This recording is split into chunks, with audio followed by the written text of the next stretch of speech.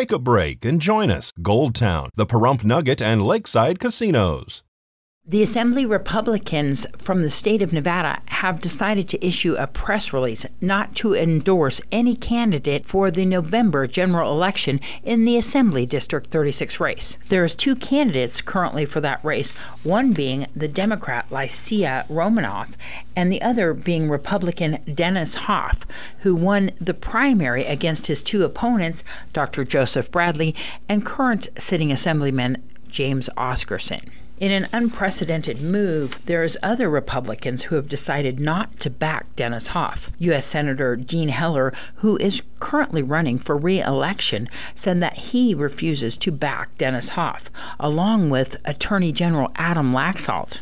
According to Laxalt's campaign manager, Kristen Davidson, she said in an email that Laxalt does not support Dennis Hof and will not be supporting Dennis Hof. Incumbent Republican Governor Brian Sandoval, Wes Duncan, who is the Assistant Attorney General who is running for Attorney General, says that they will not back Dennis Hof for Assembly.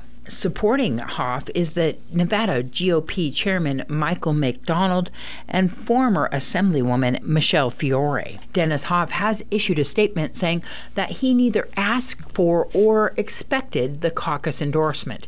In fact, he says he's absolutely thrilled not to get their support. He adds that thank goodness he won't be tied to this group of political incompetents, and adds that it would hurt his reputation. At the end of his letters, he says he guarantees that his meetings will be a heck of a lot more fun than theirs.